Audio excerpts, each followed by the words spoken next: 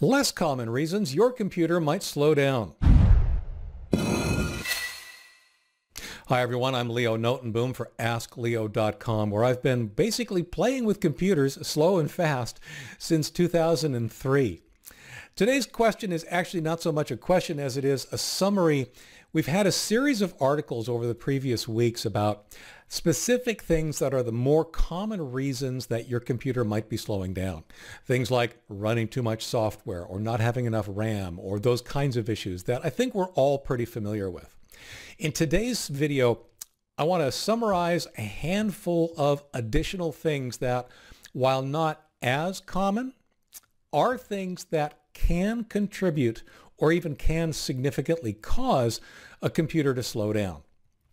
First on our list, I call this hardware issues. Hardware issues are surprising in the sense that we normally think of hardware as either failing catastrophically or not. The reality of the situation is that hardware is weird. Hardware can fail in such a way that it doesn't really break, but it definitely can cause issues, and those issues can cause your system to slow down. Two examples. In years past, when we've talked about magnetic hard disks, the old style of hard disks, one of the things that could cause a system to slow down would be a bad sector on the disk. What would happen is that the system would try very, very, very, very, very hard to read or even write a sector on that hard disk. And eventually, it would actually succeed. It would try so hard that it would eventually succeed. Unfortunately, that trying takes time.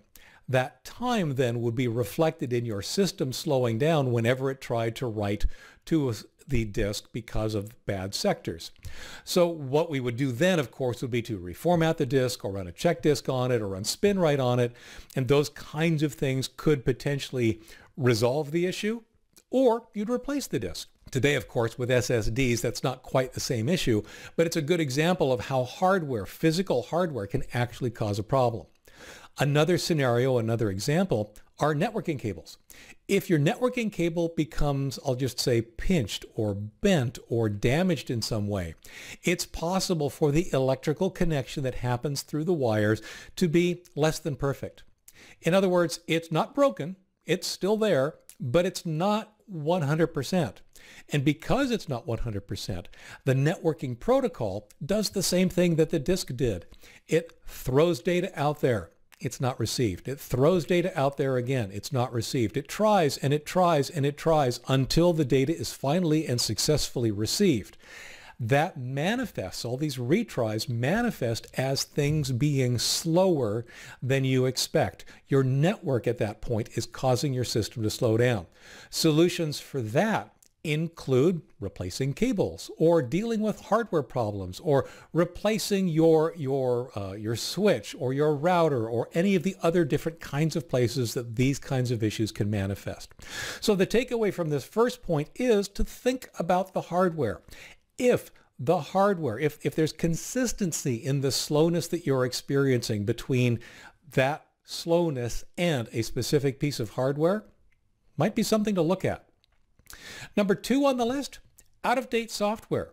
It's interesting. A lot of the times, one of the things that slows down is old software. Sometimes in comparison to the software we're running, and sometimes it's just kind of always been slow. Slowness is a bug. And in fact, sometimes with an update, a bug can appear, a bug can be introduced.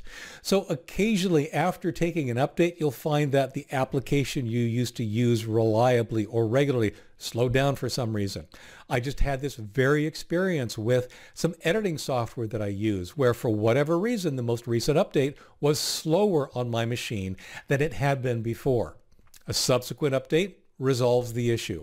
So if the slowness you're experiencing is related to a specific piece of software you're using, maybe see if there's something related to that software. Make sure it's up to date. Make sure that you've got the latest version of whatever that is, and check with the manufacturer to see if they have any known issues about that software potentially being slow in some circumstances. Number three on the list, long-running machines. One of my earlier articles is, why reboots are such a common thing when it comes to fixing problems.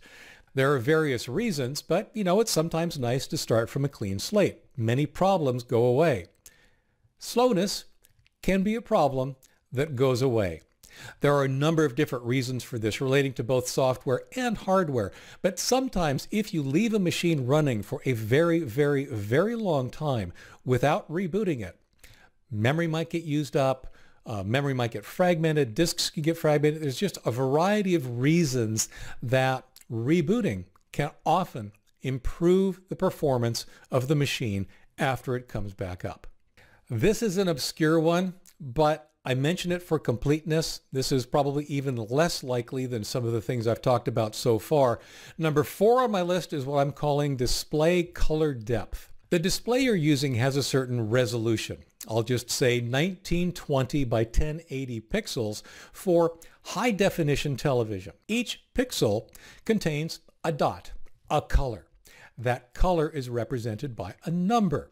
That number can be 8 bits wide, 256 different colors, 16 bits, 24 bits, or 32 bits. In other words, it can be many different colors, many different shades of many different colors, or it can be just a few. The issue is that if you've got, say, 16 bits per pixel, 2 bytes, that is a lot less data for the computer to have to manipulate than, say, 24 bits per pixel, 3 bytes, or even 32 bits per pixel, 4 bytes. Those are both very common, especially in high-end displays with high-end graphics cards, but it does represent a lot more memory that has to be managed in order to display whatever's on your screen. Like I said, it's not as big of an issue as it was before, but especially if you've got an older machine, you might be able to increase the responsiveness of your display and therefore the apparent responsiveness of your computer by decreasing the color depth. Number 5 on the list, defragmenting. It used to be on the main list of things to worry about when it came to speed, but the fact is we are now slowly moving to solid state drives for which defragmenting actually doesn't have any impact, and even on older machines that have hard disks installed, have traditional hard disks installed, Windows from version 7 on is defragmenting for us. So it's rarely the case that fragmentation is actually slowing us down anymore. That being said, sometimes it happens, and it's one of the other things you can consider when you're looking at your overall system speed. Finally, number 6 on my list, this one we can't really fix. Sometimes your CPU is just too slow, especially on older machines as you've upgraded and installed newer software that basically has more expectation from the CPU. What you may have may not be up to the task anymore.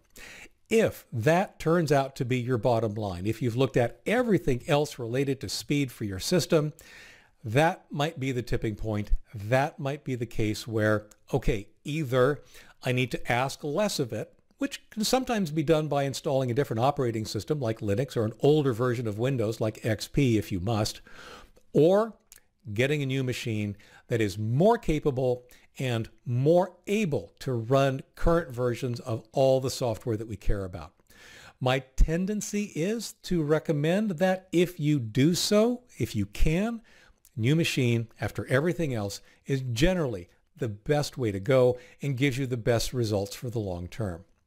Now, I do want to point out 2 things that are not speed issues because they keep getting mentioned in, I'll just say, ads and misleading sales items and so forth. One is the registry. Honestly, the registry is not slowing you down. I know there are going to be people that are going to disagree with me, and vehemently so.